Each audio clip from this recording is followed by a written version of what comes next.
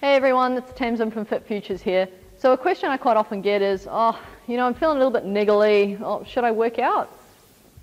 Short answer, no. Don't work out on niggles.